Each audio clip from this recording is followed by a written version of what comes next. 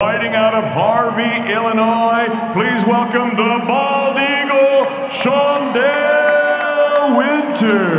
Joseph Parker. He gets stretches in the dressing room, obeying my commands at all times, protect yourself at all times. Touch him up. Just missed, just by inches. Now you know why Winters was so confident in Warrior.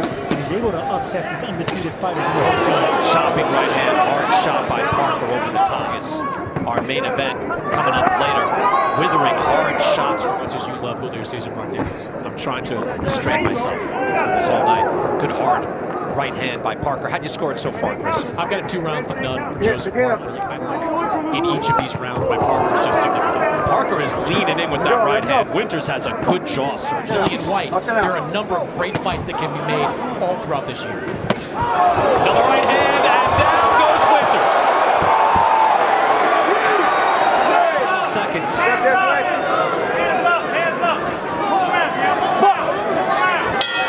Supernatural timing and flexibility. Good combinations by Parker as he's beating down Winters now. I like that double left hook by Parker. That's so hard to do, especially for a big man. This fight, 51% has been fought at close range. That is double the heavyweight average. So that's 31% toe-to-toe, 20% against the ropes. So they're Open, breathing heavy, so these later rounds, an opportunity could come up for him. What a thudding right hand. Winters is hurt. Winters down along the ropes. I stand corrected. Brutal shots from Parker. 5, 6, 7, 8. Winters is done.